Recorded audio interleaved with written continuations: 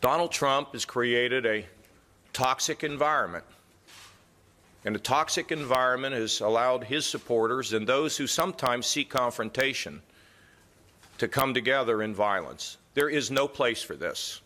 There is no place for a national leader to prey on the fears of people who live in our great country.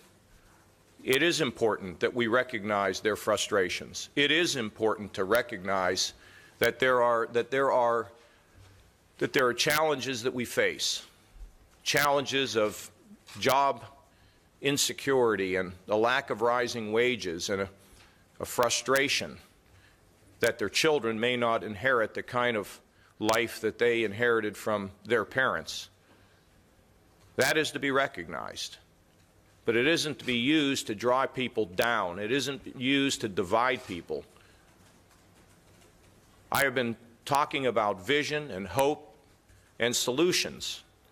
And I'm proud to say that after doing it, basically laboring in obscurity during this entire campaign, I'm pleased to see that the other candidates in the last debate began to realize that name-calling, that lowering the bar on American politics is not acceptable.